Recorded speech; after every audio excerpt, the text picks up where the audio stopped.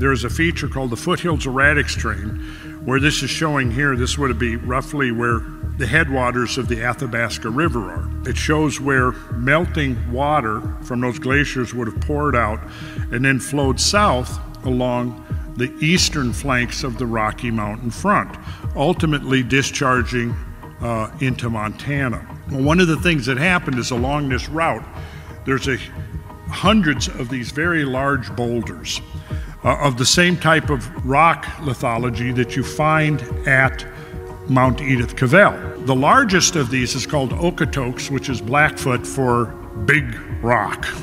And it's estimated to weigh about 18,000 tons. And it sits out on the western prairie just east of the Rocky Mountains. And then you'll notice, if I were to go back and show you the ice-free corridor, it's interesting that the Foothills Erratic Train defined almost perfectly the ice-free corridor. They were ultimately sourced from this mountain range, and was the source of this Foothills Erratic Train.